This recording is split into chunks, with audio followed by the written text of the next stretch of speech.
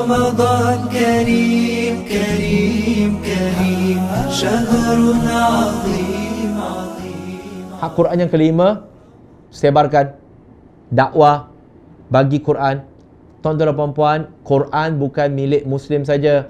Allah Subhanahu Wa Taala sebut hudalinas wa bainati minal huda wal furqan. Jangan jadikan Quran itu eksklusif untuk orang Islam saja. Nak bukti? Senang. Saya bagi bukti.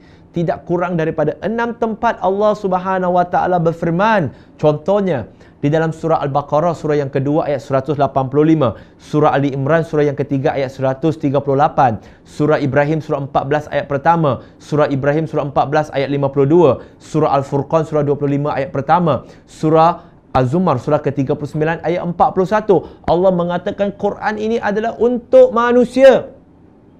Jadi tuan-tuan dan puan-puan, kenapa kita simpan? Hak Quran yang perlu ditunaikan, yang perlu dilaksanakan adalah sebarkan.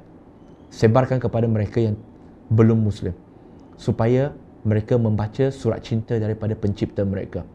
Mereka tidak tahu bahawa pencipta mereka sayangkan kepada mereka.